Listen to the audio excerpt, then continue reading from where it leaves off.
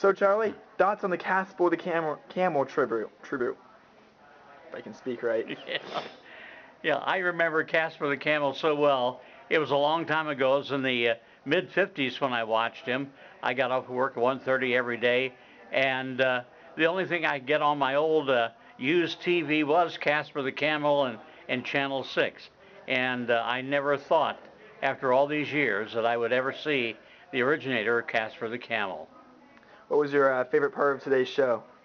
Oh, just sitting at the same table with Sky Lucy, it was, a real pleasure. All right. Well, thank you, Charlie. Anything else you want to say, or? Oh, that's it. All right.